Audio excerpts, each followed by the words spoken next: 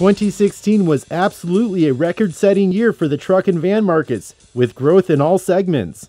We're just coming out of 2016, and it's been actually a record-setting year if you look at the Class 1 through 7 truck and van market.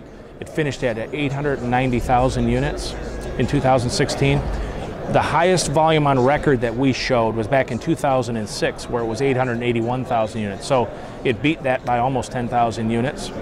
And if you remember back in that window of time, 2006 was the year prior to the first diesel emission change of January 2007.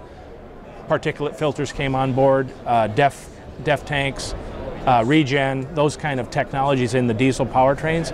And as a result, there was some artificial inflation in the marketplace in 2006, pull-ahead purchases to avoid the costs associated with that. So you could argue that the gain over the highest on record was even more, because there was some artificial inflation in the volumes in the second half of 2006. So record-breaking year. All segments are growing.